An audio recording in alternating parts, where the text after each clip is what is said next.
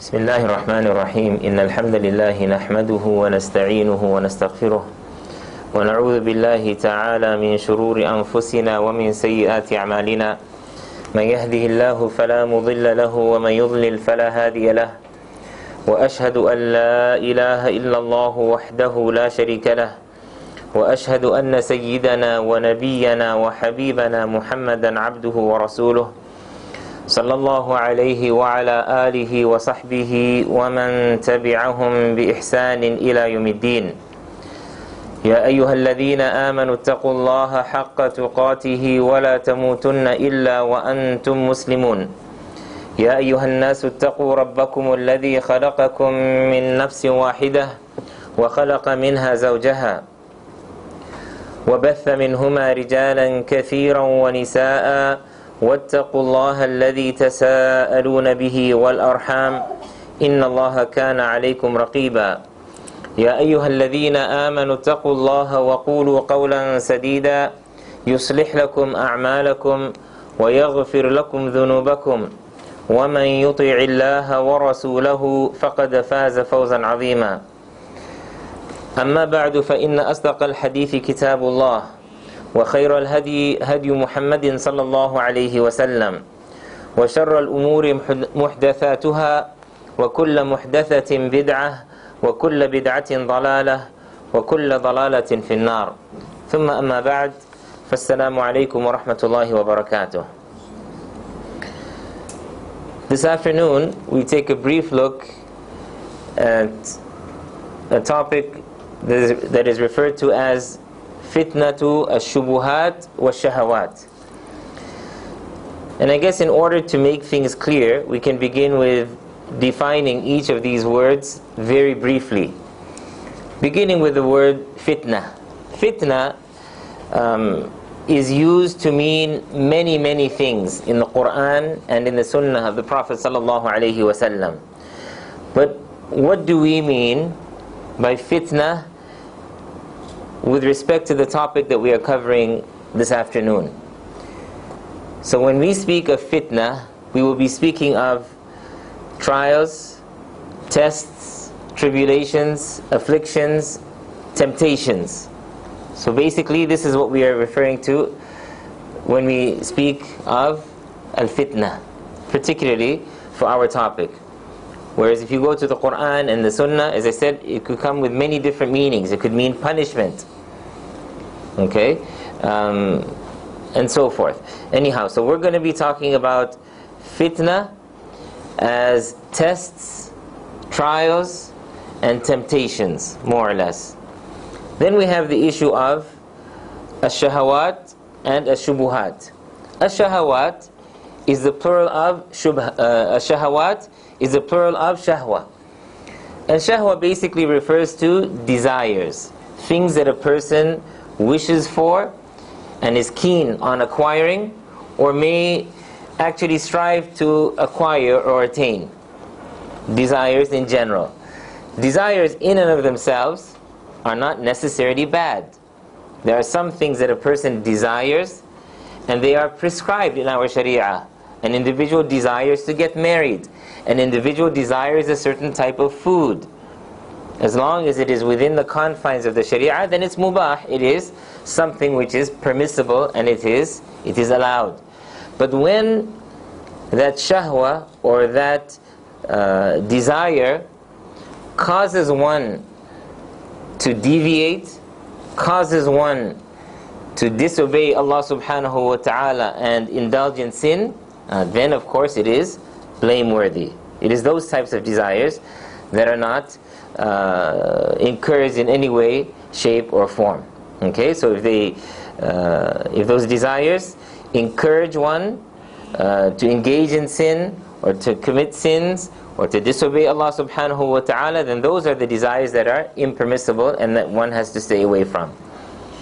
That is as far as ash-shahawat is concerned. As for ash-shubuhat, when we speak of ash-shubuhat is the plural of shubha, which means a doubt, a misconception, a misunderstanding, confusing between truth and falsehood, وَلَا تَلْبِسُوا الْحَقَّ بِالْبَاطِلِ, as Allah subhanahu wa ta'ala says, that we are not to confuse between truth and falsehood. So Shubuhat then basically refers to doubts, things that are unclear, and misconceptions. So let's begin. When we talk about the fitna of shahawat and shubuhat, then when it comes to the issue of fitna, there are many different types of fitna. I mean, there's the fitna of wealth, there's the fitna of women, there's the fitna of power and authority. There's, a list of different types of fitan that we could mention. But at the end of the day, we can classify them into two different categories. It will be one of these two. There's no third category. Those different temptations and trials and so on and so forth, they will either fall under the category of shubuhat or shahawat. These two different categories, whether they be the shubuhat or the shahawat, a person may ask, which of them is more severe or more serious? Both of them, fitna in both of them, is something serious. But which one is even more serious? And the reality is, wallahu a'lam, that the fitna of the shubuhat is more serious than the fitna of the shahawat. As far as shahawat are concerned, a person's desires are concerned, one may fall to temptation. One may do something wrong. And it may be for a short period of time, it may be for a longer period of time. But eventually, inshallah, they will repent and come to their senses and they will abandon that. It may have an effect, but not as serious as that of shubuhat. Shubuhat, these doubts that enter a person's heart, they are the most dangerous. Because a person may eventually think that, this is the truth. And so they will fight tooth and nail. They will, defend whatever it is that they believe to be the truth, and it could lead them out of Islam. So the shubuhat are more serious, if you will.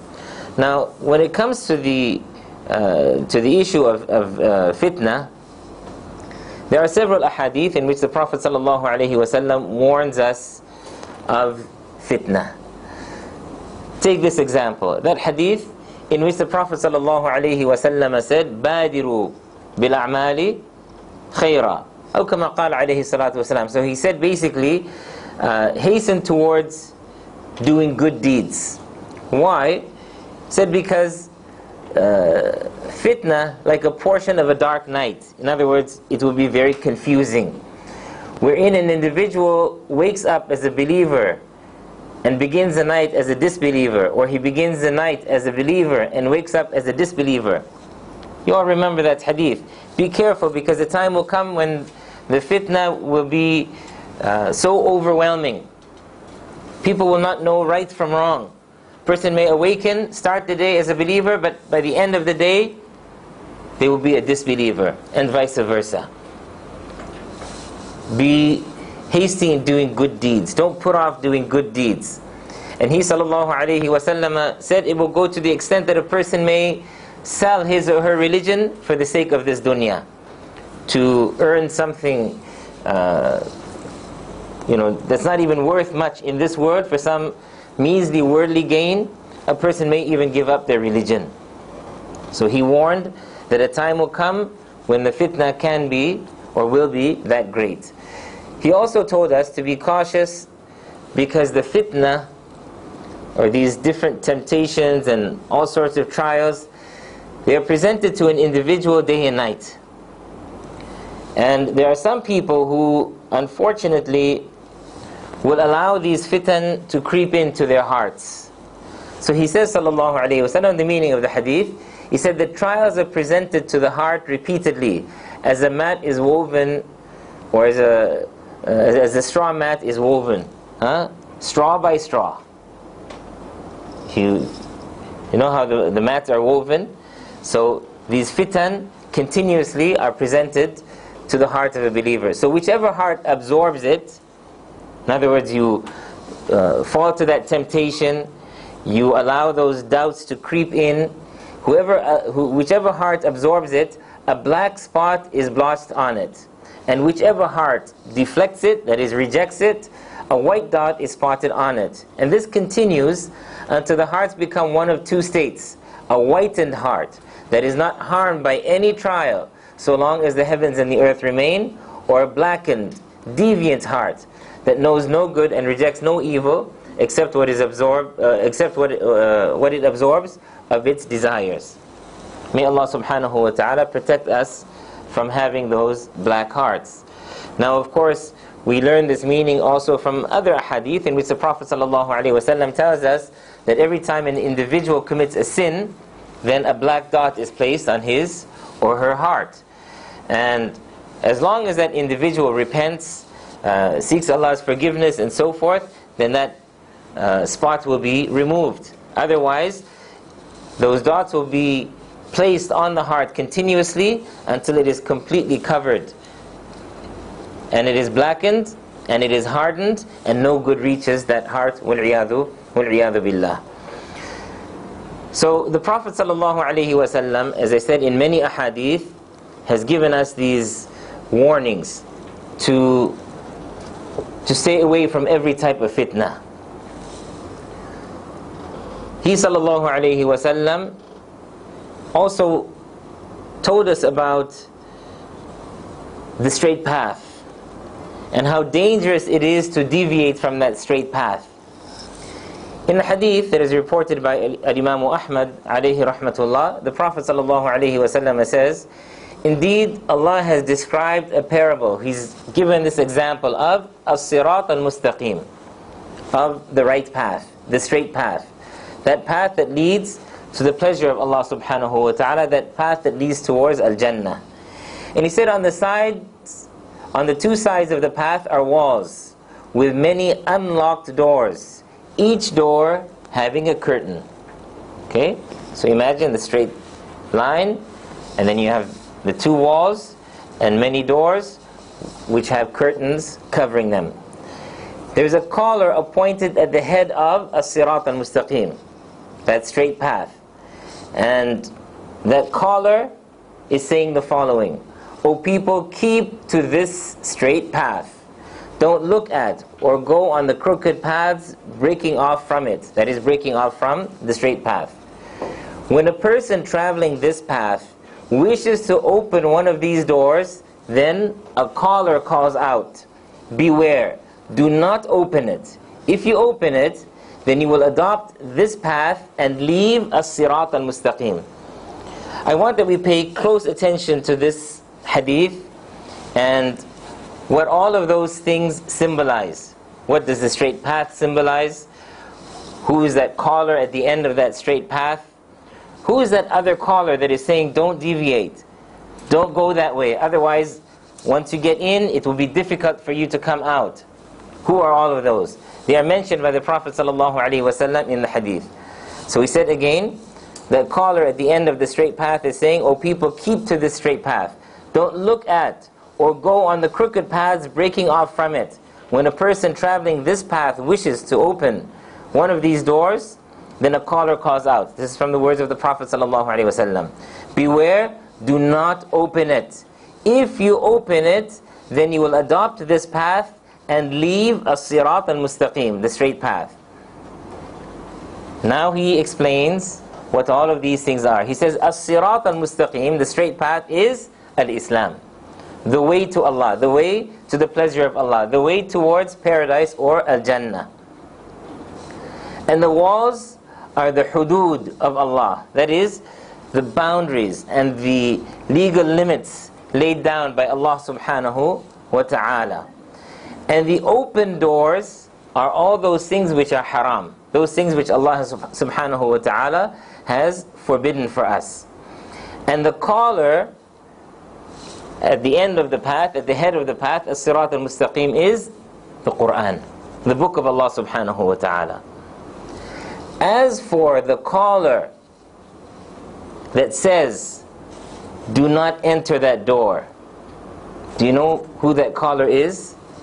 It is your conscience. It is your heart. This is why you find in the hadith, istafti qalbak. You really want to know the answer? Ask yourself. Ask your heart. So the Prophet ﷺ says that caller, because you know when you want to do something, or when you are tempted to do something wrong, subhanallah, there is something telling you in the back of your mind that this is not something good. This is something you wouldn't want anybody else to know about. Isn't that true? It's something that you would rather nobody knew you would be doing. This is that caller, the one that is warning you not to enter that door. So he says, sallallahu alaihi wasallam, that caller is that conscience which Allah subhanahu wa ta'ala has gifted to the heart of every person possessing faith. A beautiful hadith found in the Musnad of Imam Ahmad alayhi rahmatullah. Now, having said that, there are those when they do wrong and they are confronted, they may say, but you know, I feel absolutely fine with this. I have no problems with it at all. My conscience is clear. It is because that voice of reason, if we can call it that, as the Prophet ﷺ is mentioning here, has been drowned out. Now they don't hear that voice any longer. That caller is not heard by them. They have drowned that voice out, and the reason for that, the reason or why that voice is concealed and hidden and drowned out, is that these individuals have indulged so much in sin that their hearts have become blackened and no good reaches them. So that voice they are not hearing any longer. That conscience of theirs is not leading them away from the evils. You know, when we speak about things like this, because we're talking about those many doors, and those open doors are actually the haram things, then people tend to respond to us by saying, but what's the matter? I mean, what kind of religion is this? Everything is haram. Every time you talk, you're talking about that which is haram. I mean, is there nothing left that is halal, that is allowed? Of course, these are people who have not understood, and they are influenced by others from the outside. That is, those who do not have faith. The reality though is this, and since we're talking about the Syubuhat and the Shahawat and so forth, when it comes to the issue of halal and haram, let's make one thing clear. No one, no matter who they may be, possesses the authority to make something halal and to make something haram. That is the sole right of Allah subhanahu wa ta'ala. And of course we say the Messenger of Allah sallallahu alaihi wasallam, because the Messenger of Allah sallallahu alaihi wasallam is simply conveying something from Allah. So it is the sole right of Allah. And when we say that the Prophet alayhi salatu wasallam declared this halal or haram, in reality we are saying Allah declared it halal or haram. وَمَا يَنْطِقُ عَنِ الْهَوَىٰ إِنْ هُوَ إِلَّا وَحْيٌ يُوحَىٰ. Because everything that he sallallahu alaihi wasallam speaks of pertaining to our deen, pertaining to our religion, is revelation which Allah subhanahu wa ta'ala has revealed to him. So halal and haram, these are not matters for any Tom, Dick and Harry to decide. It's not even for the greatest of scholars to decide whether to declare something halal or haram, unless they take it from the Book of Allah and the Sunnah of the Prophet sallallahu alaihi wasallam. The ulama, the scholars, are the ones who would dig deep and would look for those answers. Not that, my feeling is that it's halal, my feeling is that it's haram. Nobody has the right to do that. No. You're declaring this to be halal, you're declaring this to be haram, based on what? They will base it on the Book of Allah and the Sunnah of the Prophet sallallahu alaihi wasallam, in accordance to the understanding of our pious predecessors. The Quran, how did the Messenger of Allah sallallahu alaihi wasallam understand those particular verses or ayat? How did the Sahaba understand them? Because they learned directly from the Prophet ﷺ, and then those who followed in their footsteps. So when it comes to the fatwas and so on and so forth, one needs to be very cautious. Okay, because today you can get a fatwa for anything you want. Wal-'iyadhu billah. This is how easy it has become. But it's important that you and I realize that when it comes to our religion, when it comes to our deen, our Islam, we are dealing with Allah subhanahu wa ta'ala. This is not a matter to be taken lightly. It's a matter of heaven and hell. Al-jannatu wal-nar. Okay? We said that when it comes to the fitnah of shahawat, then of course these are the most widespread. And the shahawat, or the temptations and so forth, they are indeed very, very dangerous. Although we said the Syubuhat, the Fitnah of Syubuhat is greater, but we don't want to diminish the issue of the Fitnah of Shahawat. These are serious, and they could be so bad that an individual may leave Islam as a result of them. Because do you not see that there are those who may leave their religion to follow a certain desire? A man may want to marry a certain woman, or a woman may want to marry a certain man. And according to the Sharia, it is haram, it is unlawful for them to do so. There are those who may do it anyhow, but knowing it's wrong. Deep down inside they know it's wrong. They do it out of weakness and whatever. And of course the danger in that is eventually they may deem it to be okay, and it could take them out of Islam. But then there are those who outright, because they are so weak, they may abandon Islam for a man or a woman,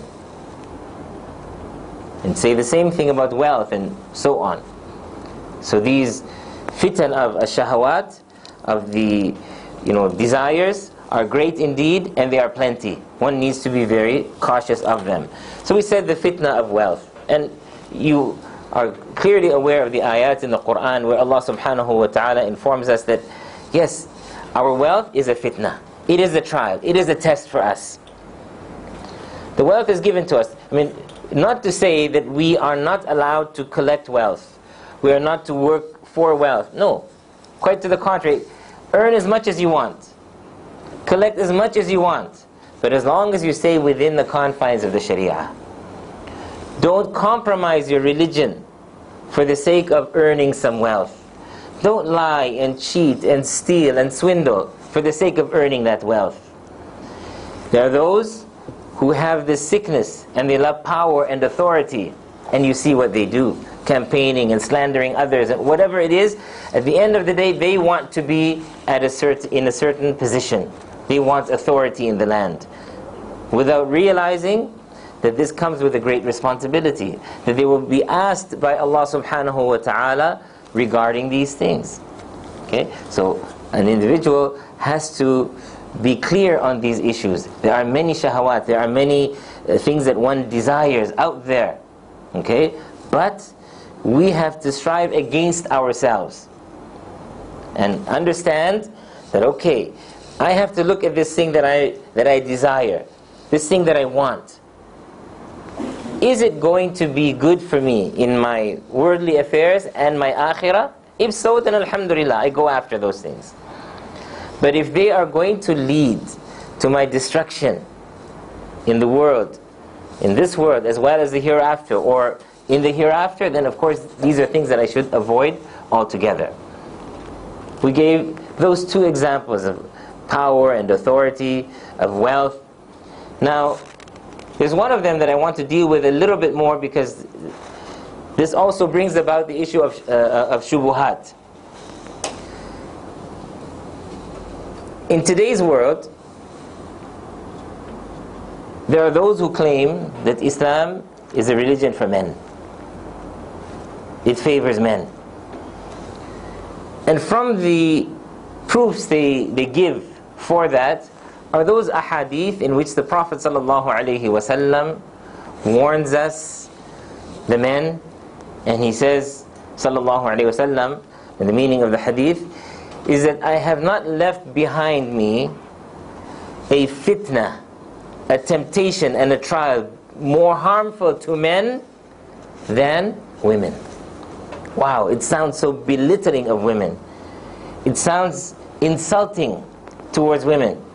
This is how the enemies of Islam, and let me be clear on that, they are no more than enemies of Islam, those who claim these things. They will claim that these types of texts show you that Islam is anti-women. Islam is a religion for men. We want to come back and say that, listen, there are certain things that we believe are constants, and there are certain things that we believe are absolutes. What is found in the Quran and the authentic Sunnah of the Prophet ﷺ, these things are constants. These things are absolute truth. Now, if people want to misinterpret them, then this is their problem. But the texts are what they are. We will neither explain them away, nor will we apologize for them. So let's just come to this issue. Yes, the fitna of women is a great fitna. How many men have crumbled, have fallen because of them being tempted by women? وَلَهُنَّ مِثْلُ الَّذِي عَلَيْهِنَّ بِالْمَعْرُوفِ وَلَهُنَّ مِثْلُ الَّذِي عَلَيْهِنَّ. So from that ayah, although it is speaking about, the status of men and women, but what many of the ulama have understood, that listen, the same can apply the other way. There are women who are destroyed as a result of men also. The temptation is both ways. But Allah subhanahu wa ta'ala tells us, زُيِّنَ لِلنَّاسِ حُبُّ الشَّهَوَاتِ مِنَ النِّسَاءِ ila akhir al-ayah. So Allah Azza wa Jal also mentions that from those things which are beautified for the people are women.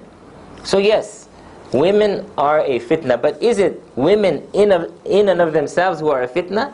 No. This is not what is meant. It is the fitna of certain women. That is, women who choose not to follow what Allah subhanahu wa ta'ala has laid down for them. Women who choose to disobey Allah Jalla wa ala. And so they are flirtatious when they speak. So they dress in a manner that is unbecoming, that is not appropriate. And so of course they draw the attention of men. Yes, these are the women that the Prophet ﷺ is warning against. You and I also have to live with reality. Our problem today is that we live in, I don't know what type of world. People are blind to the truth that is in front of them. People are totally blinded. I don't know how come. Because those who are inviting to the batil and to falsehood, sometimes their words can be so beautiful. وَإِنَّ مِنَ الْبَيَانِ لَسِحْرًا. They can mesmerize the people. The Prophet ﷺ warned us that the words of some people can be, for lack of better terms, magical, mesmerizing. Because they speak in such a way, they can, subhanAllah, they can convince people that black is white and white is black. It's because of the way they speak. The gift of the gab. Right? There are people who are like that, and that is what is happening today. So you find people talking about Islam and how we oppress women, and how could Islam possibly oppress women? When this is a religion, a way of life that was prescribed for us by the Creator of all things and by the Creator of mankind, subhanahu wa ta'ala. How could Islam oppress women when the Messenger of Allah sallallahu alaihi wasallam was the kindest and the best of people towards women folk? When he sallallahu alaihi wasallam even told us that if you want to know the level of your iman, how complete your iman is, then look at how you treat your women folk. The best of you in faith are those who are best towards their women folk. And he said sallallahu alaihi wasallam, and I am the best of you towards my women folk. Does that sound like a religion which would oppress women? So when we look at these texts, we should not react when we haven't understood the meanings of the texts. And do not allow the enemies of Islam, and do not allow people who do not possess Islamic knowledge to interpret and translate and explain these texts for you. فاسألوا أهل الذكر إن كنتم لا تعلمون إن الحلال بين وإن الحرام بين وبينهما أمور مشتبهات لا يعلمهن كثير من الناس. So these texts maybe to you are somewhat ambiguous and they are somewhat unclear. What are you supposed to do then? You are supposed to go to the people of knowledge. I mean real knowledge. People who have devoted their lives to Allah subhanahu wa ta'ala. Not just somebody that looks like they know what they're talking about or sounds like they know what they are talking about. This is not sufficient for us. So the fact of the matter is that yes, some women can be a great fitna for men. Again, we do not want to be blinded by the words of the people, but look at reality. Look at what is happening around us today. Those same people who say that Islam oppresses women and silences women and so on and so forth, they are the ones who have made the woman a slave to the desires of people. They are the ones who want women to be displayed in public for people to take advantage of them. Examples that we see around us each and every day. Look at what happens when they want to advertise anything. What happens? They try to choose the most beautiful of women to advertise perfume, to advertise chewing gum, for God's sake. I mean, anything and everything. What does a beautiful woman have to do with that? This is only one thing. The type of clothing that they manufacture, the type of shoes. You look around you, and what is it all about? The women, whether we like it or not, what has happened today is that they've made the woman such that she is judged first and foremost by her appearance. Her physical appearance, the way that she dresses. This is how women are judged, whether we like it or not. I mean, a secret, or maybe it's not such a big secret anymore. But you know, you look at many men who are not religious. Women may walk by them. They may see a woman on a television screen or wherever. And between them they have this language where they say, I give her an 8. I give her an 8. Yeah, they grade them out of 10. Depending on your appearance and so on and so forth. Yeah, some men can be dogs. And they will speak in that way. This is not appropriate. This is not how we are supposed to treat women. So when Allah subhanahu wa ta'ala prescribes lowering of the gaze, when He subhanahu wa ta'ala prescribes the hijab, وَمَا أَدْرَاكُمْ مَا الْحِجَابِ, the hijab of many women today, and hijab, when I say it the first time, is between quotation marks, requires a hijab. What is the hijab? What is the purpose of the hijab? That's another topic on its own. But many don't even understand that. And so, although they think that they are covering up, but they are not covering up as they should be covering up. And so they do become a fitna.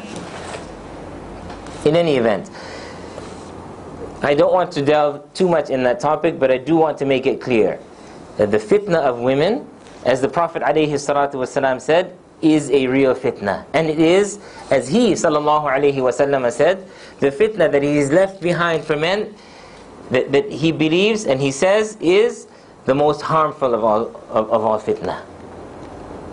So let us be clear on that, but at the same time, let us not misinterpret the texts and stray and start to think that, Islam looks down on women. How could we? I mean, listen, women who follow in the footsteps of Khadija and Aisha radiallahu anhuma and Fatima radiallahu anha, what are we? If we said that women were bad, women were in and of themselves a fitna, what would we be saying about these three women? What would we be saying about Asya, Imra'atu Fir'aun? Are we saying these nasty things about them? Obviously not. So these statements are not to be taken in a general form such as that. As a matter of fact, look, Rasulullah sallallahu alaihi wasallam, who made those statements, because you have to have that balance, you have to look at things in perspective, you have to look at them within context.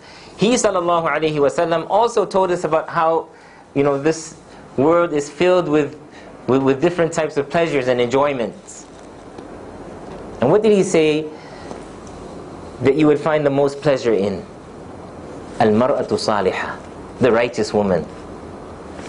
This is coming from the same man who said that this is the most dangerous of every fitna that he left behind. This is the thing he feared. But he sallallahu alaihi wasallam also told us that, listen, when we look at this world and all of the pleasures that are in this world, the best of all that is that you will find in a righteous woman. So let's not go to any extremes. Let's make sure that we understand these texts, and you don't look at one text and then you draw some conclusion. No, you look at that text, you try to understand it. You don't have the tools and the means to understand it well, you go to the people of knowledge who will explain it to you. Reading a few things online will not give you a full picture. Okay? This is a great danger that we have today also, where people think that just by researching themselves, by reading what is available out there on the internet and so forth, that they can, they can have the answers. No. Sometimes it can be even more confusing. Why?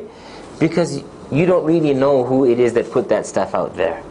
There are a lot of things that are packaged well, and a person may be deceived into thinking that this is something authentic. No. We need to make sure. If you're going to make sure about things that concern your property and your wealth and your personal safety and and so forth, then what about when it is something concerning your well-being in the hereafter? Are we not going to make absolutely certain that it's coming from an authority, that it is something which is authentic? Even more so. We should make absolutely certain of that. The other thing I'd like to mention also is when we do go to ask about certain things, because there are lots of doubts that will be placed in the minds of the people, where people misinterpret texts and so on and so forth, and we want to have a clear picture. Okay? As I said, it is not enough that you know one or two pieces of evidence. You know an ayah or two. That's not enough. There are so many things. When we look at ayat and ahadith, you have to know the context. You have to also understand or know whether or not something has been abrogated. There are many things. The average person does not possess those tools. And this is why we say that we must go to the people of knowledge. One of the problems we have today, though, is that there are some who will go to people of knowledge, but they already have preconceived ideas. They've already decided what they want the answer to be. And so if they do not get the answer that they are looking for from that person of knowledge, from that sheikh, for example, then in their minds already this person is wrong. They want a particular answer. They go in that state of mind. So we need to be careful that we are not amongst those individuals as well. Ala kulli hal, fitnatu Syahawat, as I said, are many. We are bombarded by them all the time, and inshallah ta'ala, at the conclusion of our gathering today, we will speak a little bit about the ways that we can protect ourselves from fitan, whether they be from the Syubuhat or the Shahawat. Let's move on now to the fitan of Syubuhat. We said Syubuhat, and this is pertaining to doubts, particularly doubts in religious matters. Sadly, I think today we face this perhaps more than previous generations, because the callers towards falsehood and those who want to confuse between truth and falsehood are plenty, and they have many different avenues. The internet being one of them, television being another. Right? There are just so many different channels through which they can communicate to the masses. Many of them, of course, have titles, Dr. So-and-so, which sort of gives them some kind of authority. And so the Syubuhat are many. people will start causing you to doubt perhaps the existence of Allah subhanahu wa ta'ala. So they'll put doubts in your heart and in your mind about at-tawheed. They will put doubts in your heart and in your minds about certain laws that Allah Jalla wa Ala has prescribed. Here's where we want to take a few moments and make some things clear. I mean, we don't need to drag things out. We don't need to speak too much on them. But we need to identify where the problems are and then look at how we can rectify those problems. So the problem with the shubuhat, which are many, don't need to give examples. I think the one example we gave is probably sufficient when it comes to the issue of women. When it comes to the existence of Allah subhanahu wa ta'ala, they'll try to put doubts in our minds. As I said, the avenues are many. And so what is it that we should be doing? Especially when it comes to these shubuhat. The way out of them is to close the doors. This is why I will bring you back to that hadith of the Prophet ﷺ that we mentioned earlier on. Don't stray right and left. Some people think that it is good to read everything that comes your way. Not true. Not at all true. Read everything for the sake of quote-unquote knowledge. Billahi alaykum. There are people who will read, like right now, many hot topics. One of them is the issue of evolution. Okay, people who don't understand the basics of Islam. People who don't really know who Allah subhanahu wa ta'ala is.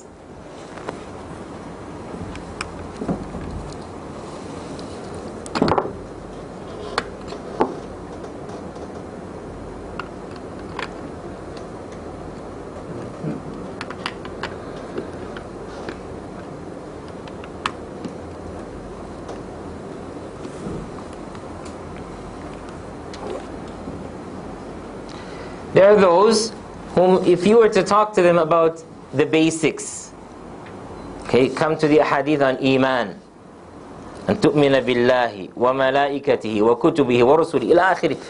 If you ask them about the basics, they would not. They don't possess the knowledge of those things, and then they want to debate evolution. They want to debate the existence of God. Look, you know how many questions that I receive on a daily basis of people saying, oh, I was on this site and there are a bunch of atheists discussing this issue and that issue. How do I respond to them? I mean, you don't know the basics of your religion, and you want to now get into debates with atheists? It is not my duty or yours to respond to everything that comes out there, because there are going to be all of these doubts thrown out, all of these misconceptions that are thrown out there. It is not for all of us to respond to them. There are people who are qualified, and yes, we can present it to them and let them deal with it. But for you to think that you are doing this great favor to humanity by going to all of these different sites and finding what people are saying about Islam and then responding, you know what happens? In many cases, because they themselves don't have a sound understanding of Islam, they respond in a way that is incorrect also. And two wrongs don't make a right. So they may be saying things about Islam, and in order to respond, this person doesn't have knowledge, so they will just retaliate. Let me give you a simple example of slavery. Slavery is a big issue. Now, there are those who are out there, what kind of religion is that? And it has never denounced slavery and never completely abolished slavery. And you have those who are zealous and they'll go online and they respond, how dare you say such a thing? My religion abolished slavery 1400 years ago. Ya jahil. What kind of ignorance is that? Where is your evidence for that? Did Islam ever abolish slavery completely? No, but it restricted it. It completely taught us how to deal with slavery and gave us all the details. But no, look at how many of them today will just go out and say, no, how can you say that? Our religion, when it comes to the issue of hijab, The famous one? No, a woman's hijab is in her heart. There's no obligation on a woman to cover. Yes or no? So many of them out there will respond in that way. Why? Because they don't have a proper understanding of the religion. So the shubuhat are out there. One of the best ways that we can avoid them is by us restricting ourselves to what we read and what we listen to. Yes, although there are those who say, read as much as you can of anything that comes your way. Listen to everyone. You never know. Yeah, you never know. You may be deceived by that person.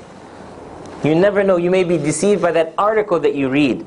So do not open those doors. Keep those doors tightly shut. Restrict yourself. Refer to those books and those writers. Refer to those speakers whom you know, insha'Allah ta'ala, are truthful and who will not lead you astray. Don't be deceived by appearances. The length of a person's beard is not going to determine how knowledgeable they are or not. Nor is the length of their clothing. You get my point? But what matters is, what are their qualifications? How do they live their lives? Yes, because this is a big deal to you. You want to make sure that you're taking from an individual who lives by the book of Allah and the sunnah of the Prophet ﷺ. You're not going to find any angels out there to follow. كُلُّ بَنِي آدَمَ خَطَّى. All of the children of Adam are prone to err. So you're not going to find anybody perfect, but you will find people whom, subhanallah, Allah Jalla wa Ala has given us that fitrah, that we can actually see through many things. If you are sincere about your religion, if you are sincere about something, subhanallah, you will see through many things. You will see through the fasad that is presented by many people out there. You will see it. And you will see that Allah Jalla wa Ala will expose them sooner or later. So this is one of the things that we have to keep in mind. And I cannot stress it enough. Do not read everything that is out there. Do not depend on the internet for your Islamic knowledge. When you read from sources that you are certain, insha'Allah, to the best of your ability, you have ascertained that they are authentic sources. Ask people around you whom you trust. Simply going on a search, and how many sites out there which may seem to be beautiful, and the words are beautiful, but they belong to people who are opposed to Islam.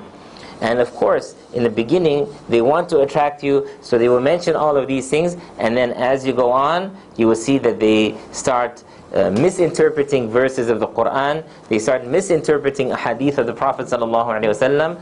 They start giving a great deal of misinformation about Islam, and it leads people astray.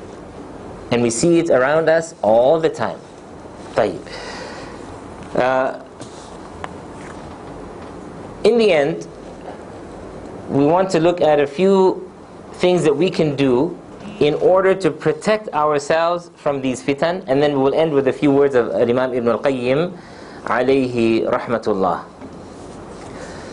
From amongst the things that will protect us from the fitan. And by the way, when it comes to these fitan of shubuhat, don't think that nobody should feel that, my iman is so strong, inshallah, I will not be led astray. This is deception. And it is conceit as well. For one to think that, alhamdulillah, I am so knowledgeable and my iman is so strong that I'm not going to be led astray. I know right from wrong. No. There are many who, subhanallah, yesterday perhaps we looked up to, and today you have no idea what they're doing. Out of fear of mentioning those names, I will not even mention some of them. I'm talking about contemporaries today. Prior to 9/11, post 9/11, many people fell, selling their deen. Many, and many whom, subhanallah, yes, we believe that they were upon the truth and so on and so forth, but subhanallah, that fitna came and they fell. I will be frank with you, there were many from amongst our students of knowledge and so on and so forth whom we respected, and we even promoted their lectures and so on and so forth, but post 9/11 we had to pull everything and retract whatever we said about them because of those fitan that they were not able to survive through. May Allah Azza wa Jal still guide them aright. We don't wish evil upon them. In any event, the Prophet ﷺ himself used to say, Ya muqallib al-qulub, thabbit qalbi ala al-iman. Like if the Messenger of Allah sallallahu alayhi wasallam used to pray to Allah, used to supplicate and ask Allah subhanahu wa ta'ala, O controller of the hearts, thabbit qalbi ala dinik, that keep my heart firm upon this religion. If he sallallahu alayhi wasallam felt the need to do so, then who am I and who are any of us to think that our faith is so unshakable that no matter what we are exposed to, we will be okay?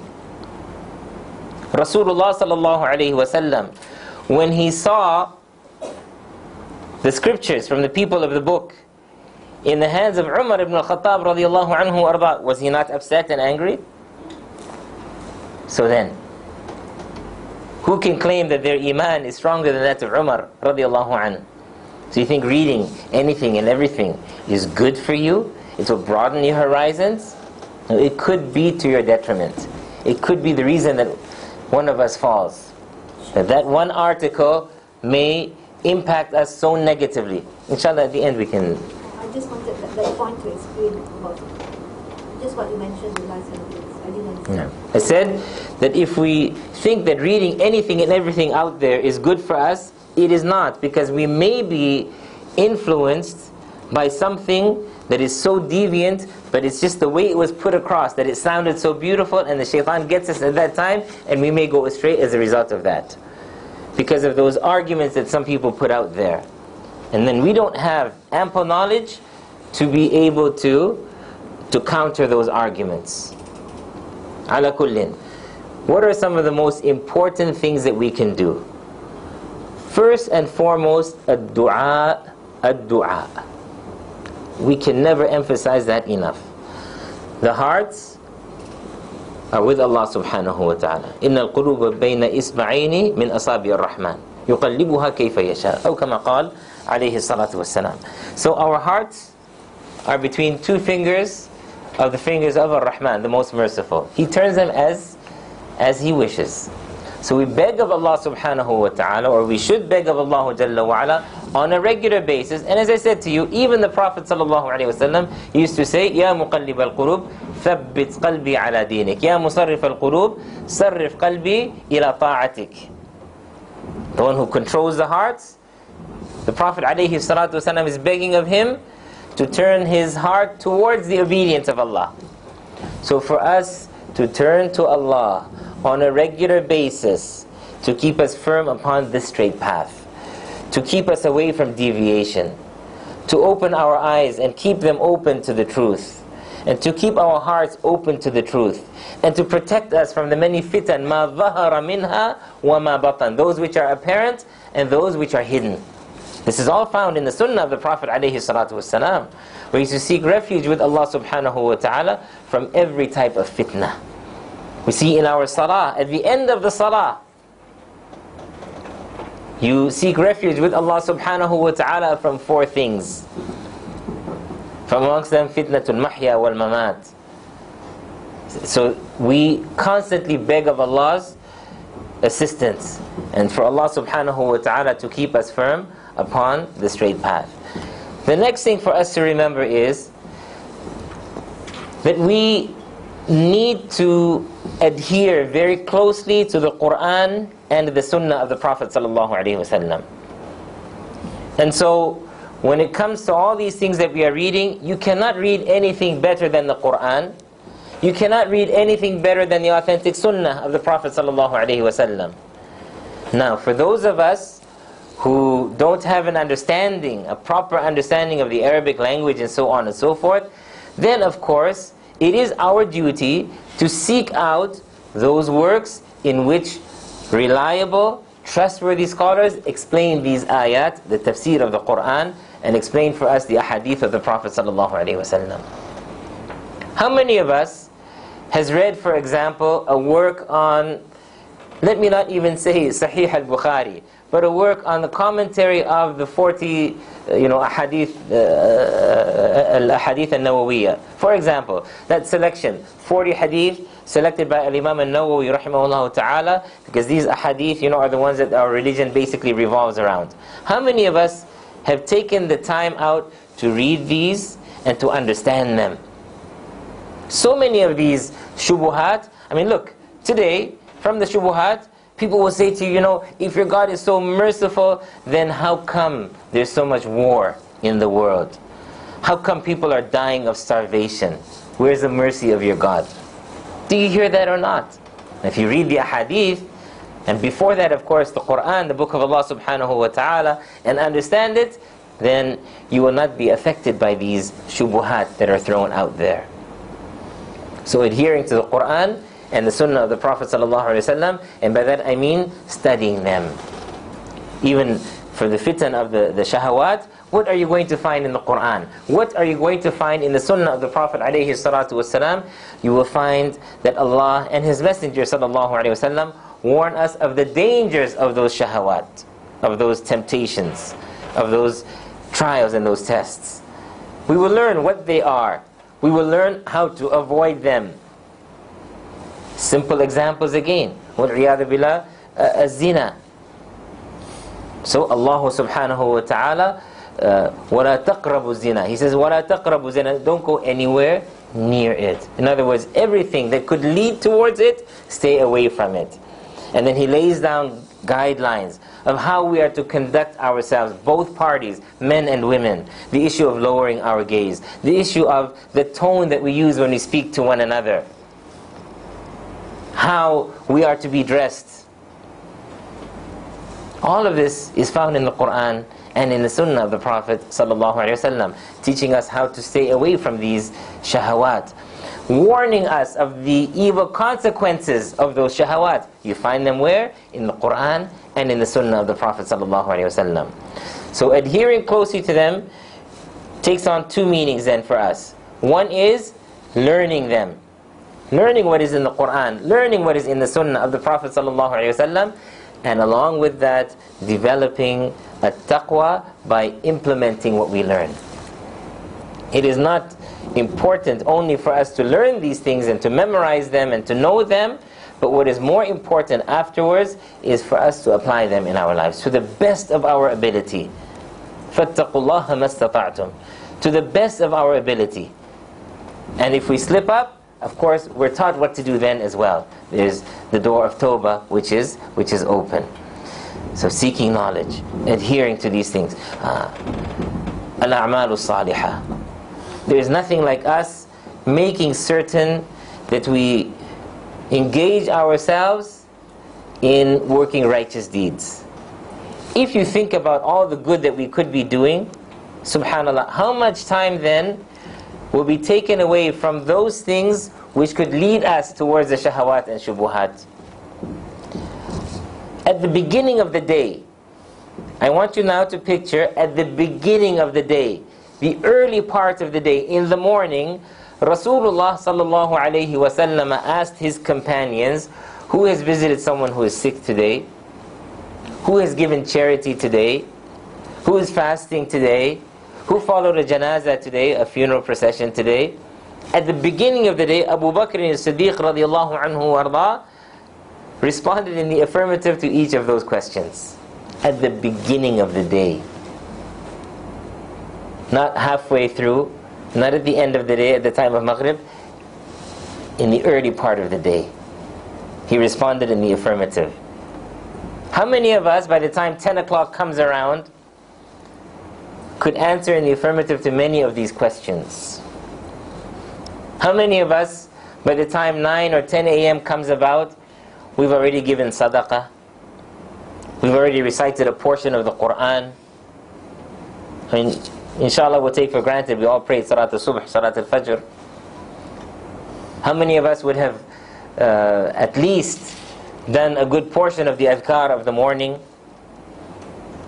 How many of us?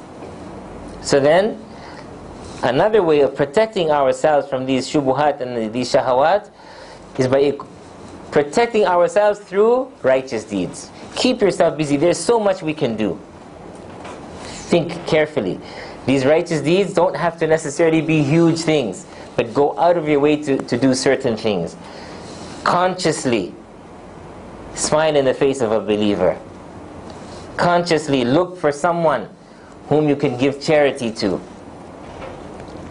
See if there's a Muslim who is ill, and whether you can visit them or not, or at least give them a phone call and ask about them. Contacting relatives. There are so many things. It's not only what some people think, that it's only standing in prayer, and that's part of it. How many of us who waste hours on end surfing the net, reading this and reading that, take the time to pray at least 2 rak'ah of salat al-duha, and so forth. So, keeping ourselves busy with righteous deeds is one of the best ways also. Another of them is al-dhikr. Remaining in the remembrance of Allah subhanahu wa ta'ala. وَلَذِكْرُ اللَّهِ أَكْبَرُ. And the remembrance of Allah is greater. And as we learn from the ahadith of the Prophet sallallahu alaihi wasallam, the remembrance of Allah subhanahu wa ta'ala is a protection for us against the shaitan. Those whispers of the shaitan that may lead us towards fulfilling certain shahawat that we are to stay away from the Syubuhat. So remembrance of Allah subhanahu wa ta'ala. In any event, these, as I said, are just a few of the major things that we can do. So we said ad-du'a, we said learning the Quran and the authentic sunnah of the Prophet sallallahu alaihi wasallam, and then applying it in our lives after understanding it well, working righteous deeds, remembering Allah subhanahu wa ta'ala. These are some of the most important things that we can do. I want to read to you then, in conclusion, a few words from Al-Imam Ibn Al-Qayyim alayhi rahmatullah. And he has a lot of work, mashallah, on issues of the heart. He's written a great deal on the topic of the Syubuhat and the Shahawat. But just a few quick things. Not even everything, but okay. Imam Ibn Qayyim rahimahullah ta'ala says, there is no doubt that the heart becomes, and this is just one quotation, and then we'll read something else. He says, there is no doubt that the heart becomes covered with rust, or it becomes tarnished, just as metal dishes and silver and their like become rusty and tarnished. So the rest of the heart, or the heart that is tarnished, it is polished with dhikr. That is the remembrance of Allah subhanahu wa ta'ala. It says dhikr polishes the heart until it becomes like a shiny mirror. However, when dhikr is abandoned, the rust or the tarnish returns. And when it commences, then the heart again begins to be cleansed. Thus the heart becoming rusty or tarnished is due to two matters: sins, one, and ghafla or negligence. That is, negligence of Allah subhanahu wa ta'ala, neglecting the remembrance of Allah subhanahu wa ta'ala. Likewise, it is cleansed and polished by two things: istighfar, which is seeking the forgiveness of Allah subhanahu wa ta'ala, and dhikr, or the remembrance of Allah subhanahu wa ta'ala. He also says, rahimahullah, fitna is of two types: the fitna of Syubuhat, that is doubts and misunderstandings, this one being the greater fitna of the two, and the fitna of shahawat or desires. It is quite possible that these two can be present in an individual at the same time, or one of them may be within an individual to the exclusion of the other. Then he says, regarding the fitna of Syubuhat, or doubts and misunderstandings and misconceptions, this is due to having a weak vision and a lack of knowledge. I think we mentioned this very clearly. A lack of knowledge. Not to mention if this is accompanied by corrupt intentions and the goal of fulfillment of one's desires. And this is where I was talking about people having certain preconceived ideas because of how they have been influenced by the opponents and the enemies of al-Islam and of Allah subhanahu wa ta'ala. And herein lies the greatest of all fitna. This is indeed the worst of afflictions. Say what you like about the deviation of evil motives. The dominant factor in such a person is his or her hawa, that is, desires, base desires, and not huda, not guidance. In addition to his weak vision and lack of knowledge, which the Messenger of Allah ﷺ warned against. Okay, he says he is like those whom Allah describes. They follow but a guess, in other words, conjecture, and that which they themselves desire, whereas there has surely come to them the guidance from their Lord. So many people, of course, they want to, and this is what I was talking about, when they may go to somebody who has knowledge, and in their minds and in their hearts they already know what they want. So they are not going to learn the truth. They want what will satisfy them. And this ayah, amongst other things, refers to that sort of thing. That is, the truth is there, but they don't want to hear it. They've already decided that what they have concluded is the right thing, because that's what they desire. That is what they want. So whatever they hear, no, they will continue asking until they get that interpretation that they are looking for. وَالْعِيَاذُ بِاللَّهِ. And indeed, Allah subhanahu wa ta'ala has informed us that the following of desires misguides one from Allah's path. He says, in the meaning of the ayah, O Dawood, verily we have placed you as a successor on earth. So judge between people in truth and justice, and follow not your desire, for it will mislead you from the path of Allah. Verily, those who wander astray from the path of Allah have a severe torment, because they forgot the day of reckoning. And this is again why I mentioned to you, our deen is to be taken seriously. Let's not forget, it doesn't end here. After we die, we have to face Allah subhanahu wa ta'ala. We can try to justify things all we like here. We can try to pull the wool over people's eyes, but eventually we have to answer to Allah tabaraka wa ta'ala. This is the kind of fitna which leads to kufr, that is disbelief, and nifaq, or hypocrisy, which is the fitna of the hypocrites and the people of innovation, according to the degree of their innovations. Thus the majority of them innovate because of the fitna of Syubuhat, doubts and misunderstandings and misconceptions, whereby they confuse the truth with falsehood and guidance with misguidance. Now he mentions, there is no salvation from this kind of fitna except by exclusively following the Messenger sallallahu alaihi wasallam, by appointing him as the judge in the fine detailed matters in the deen and simpler ones, the public aspects of one's life and the private ones, his beliefs and his actions, his reality and his legislation. Thus he takes from him, that is the Prophet ﷺ, the reality of Iman or faith and the legislation of Islam. He also accepts from him ﷺ all that he has confirmed from Allah's names and attributes and actions, and he does not negate them. In the same manner he accepts from him ﷺ the obligations of salah, its time and the number, that is the number of prayers per day, the percentage of one's wealth on which zakah is due, and those who deserve it. This is what I mentioned earlier, following and adhering to the sunnah of the Prophet ﷺ. When you hear people trying to explain away certain ahadith, then, signals should go off. Red lights should go off. Danger. And this person is now trying to tell me that the Prophet ﷺ taught things and they were only good for a certain time. You hear that, it's one of the big shubhas today. But that was relevant in his time. Look at, even in the hudud, we have this person in Canada who is, considered to be a da'iyah, and up to this day has a program on TV, Let the Quran Speak, and and he goes on about the hudud. So he's talking about, say for example, the amputation of the hand. He said that in those days was applicable, but today we have better alternatives. We have prison and we have, ya subhanallah. These are words of kufr. Allah subhanahu wa ta'ala revealed it in the Quran.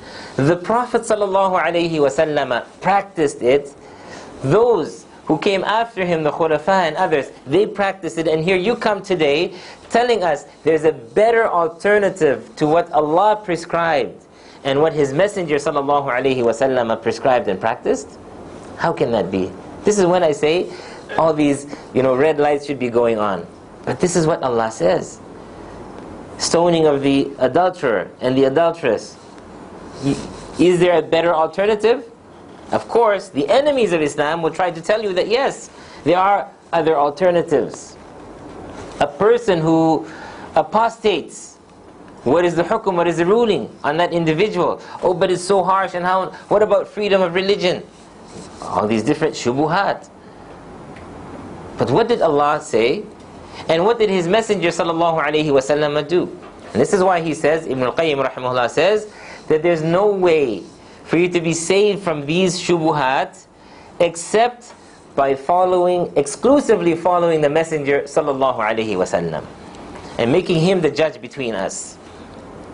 Of course, this is the guidance of Allah Jalla wa Ala. فَإِن تَنَازَعْتُمْ فِي شَيْءٍ فَرُدُّوهُ إِلَى اللَّهِ وَالرَّسُولِ. So he says, he does not accept nor take anything except if it is from him sallallahu alaihi wasallam, for all the guidance all the guidance is found in his statements and his actions, and everything which is outside of his guidance is dalal, it is deviation. Right, so this is some of what Al-Imam Ibn al-Qayyim rahimahullah ta'ala mentions. Then he continues and he speaks of the shahawat, and he says Allah has indeed combined in the following ayah the description of those whom, those who, of the two types of fitna, those who have been afflicted with the two types of fitna. The meaning of the ayah in Surah At-Tawbah: like those before you, they were mightier than you in power and more abundant in wealth and children. They had enjoyed their portion a while. So enjoy your portion a while as those who before you enjoyed their portion a while. And you indulged in play and pastime. And he gives the meaning of it in telling lies against Allah and the Messenger of Allah sallallahu alaihi wasallam. And they indulged in play and pastime. Such are they whose deeds are in vain in this world and in the hereafter. Such are they who are the losers. So Allah is pointing out to us here what happens from the corruption of the hearts and the deen because of taking pleasures in their portion, that is of this world, and indulging in speaking about falsehood. And this is so because corrupting one's deen occurs either by falsehood and engaging in it, or by doing deeds which contradict correct action. Then he says the cure for these two fitna. As for the fitna of shubuhat, this can be prevented and cured by possessing al-yaqeen, that is certainty of faith. And fitna of shahawat can be fended off and remedied by as-sabr, patience. In other words, practicing self-restraint. This is why Allah subhanahu wa ta'ala made leadership of this deen by possessing these two qualities when He said, the meaning of the ayah, and we made from among them leaders, giving guidance under our command, when they were patient and used to believe with certainty in our ayat. Surah As-Sajdah, ayah 24. Thus this indicates that by having patience and certainty, one achieves leadership in this religion. Allah subhanahu wa ta'ala has also interlined these two characteristics in Surah Al-Asr, where He says, the meaning of the ayah, except those who believe and do righteous good deeds and recommend the truth to each other and recommend one another to patience. As we said, the topic is a very broad topic. We wanted to summarize and make things as simple as possible. And we beg of Allah subhanahu wa ta'ala to protect us from every type of fitna, because there are many, many indeed. I know I have said it many a time, but I will say it again. Be very careful whom you take your deen from. It is not a matter of convenience. We shouldn't look for that which is convenient to us. We should look for that which we feel confident will bring us closer to Allah subhanahu wa ta'ala, and which will prepare us for the meeting with Allah tabaraka wa ta'ala. أقول قولي هذا وأستغفر الله لي ولكم ولسائر المسلمين فاستغفروه إنه هو الغفور الرحيم. If there are any comments or questions, inshallah we can deal with them now. Yeah.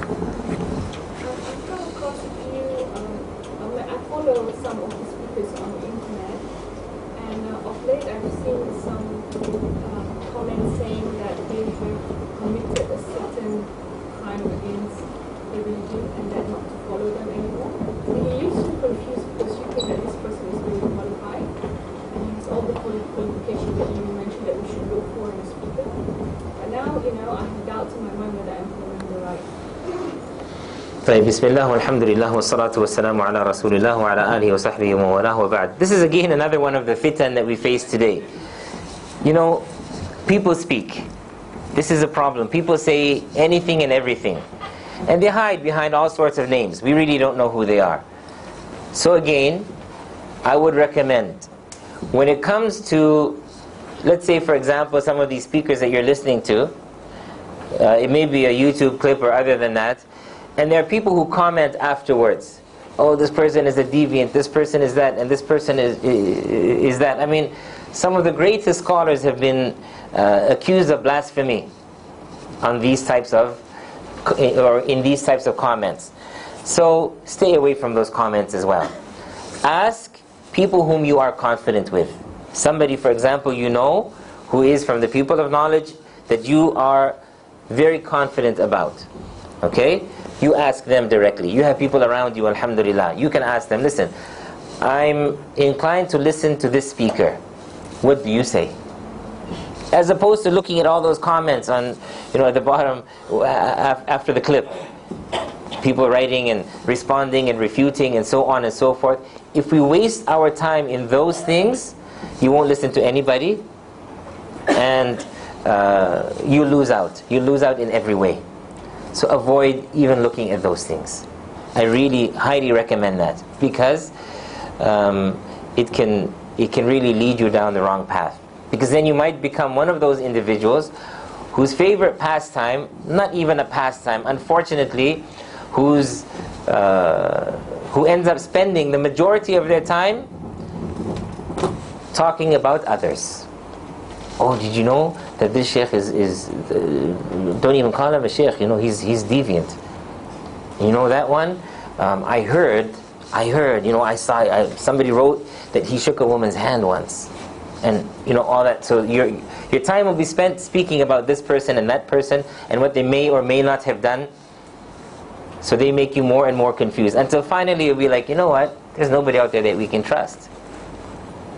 And so the movie channel becomes more beloved to you than anything else. Allahu musta'an. Sheikh, you mentioned just now about, Rasul saw